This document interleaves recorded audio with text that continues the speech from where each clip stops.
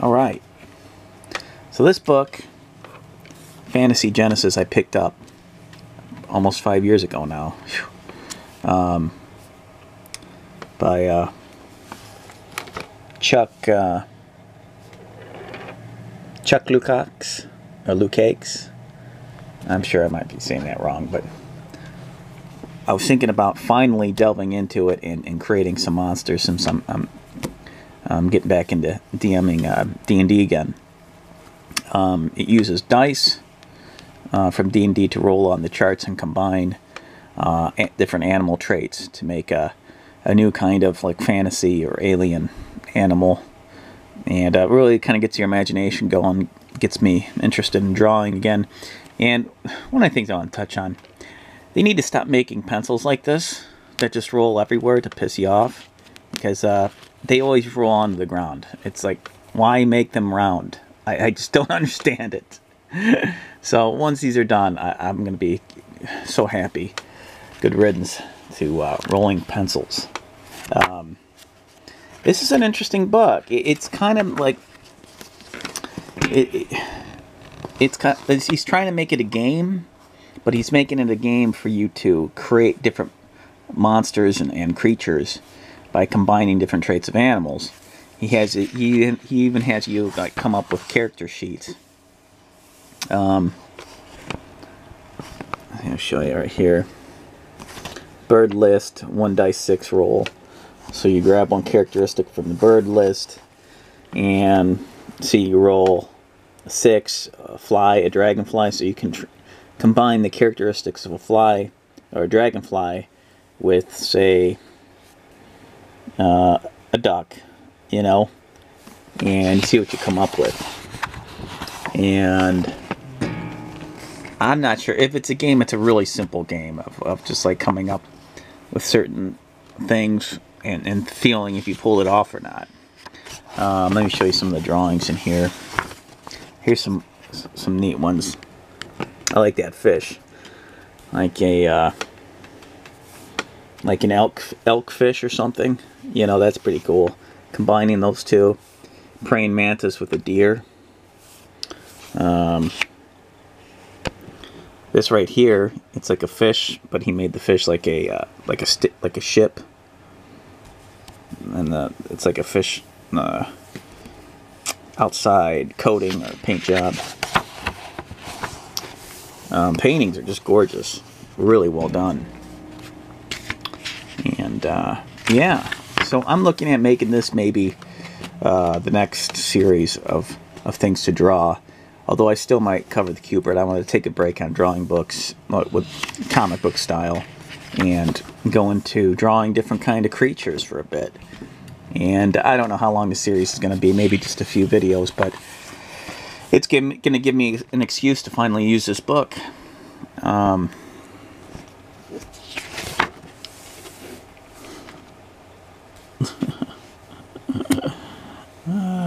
kind of like Alice in Wonderland with the caterpillar playing an instrument, but it's more of a realistic caterpillar, not so much cartoony.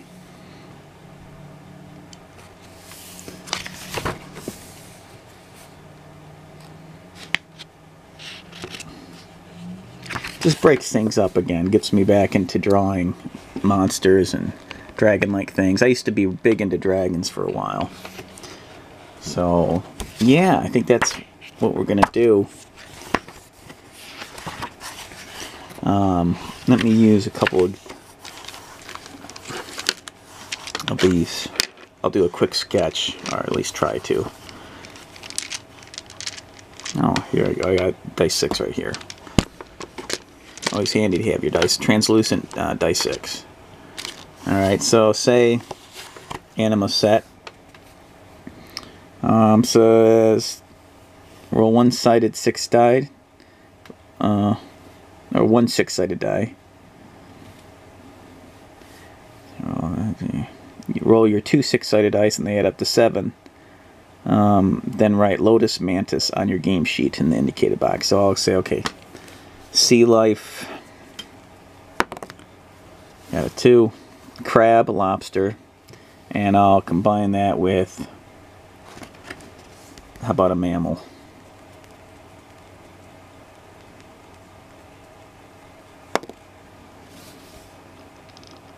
Elephant, giraffe, crab, lobster.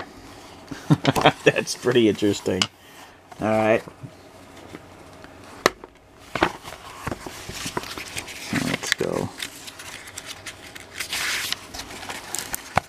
So I'll jot that down.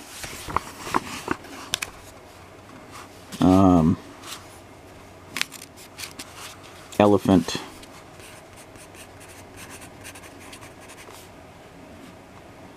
So I think I'll pick either or. I'm not going to have an elephant giraffe, although that in itself is an interesting concept.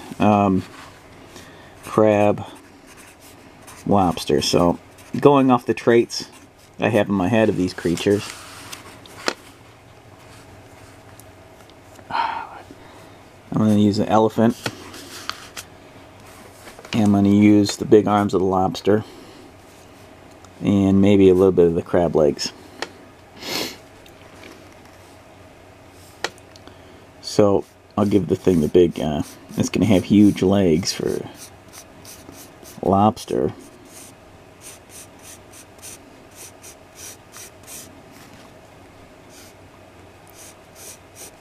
I'll put the trunk in between.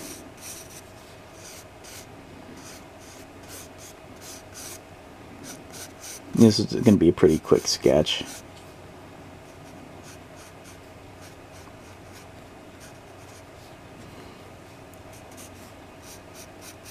Maybe give it some crab legs. This is pretty zany. Again, no research, just pure imagination. Put the rest of its elephant body right there. Let me put the ground right here.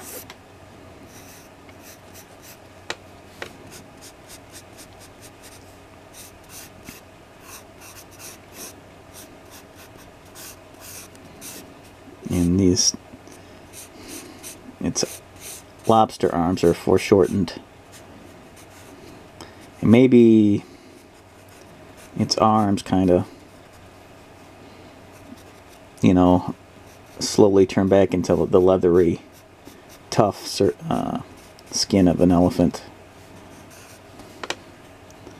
And I'm trying to remember how crab legs are. They have that, of course they got that chitin layer, bone-like armor. It's pretty zany.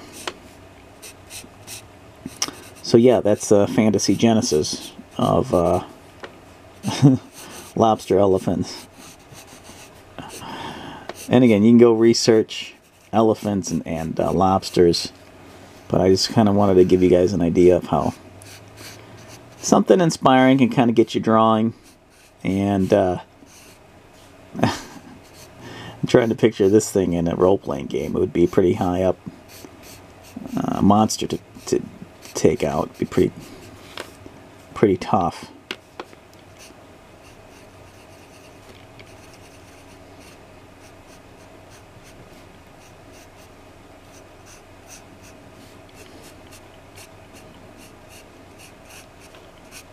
And if I was going to add a giraffe element, make its neck real high.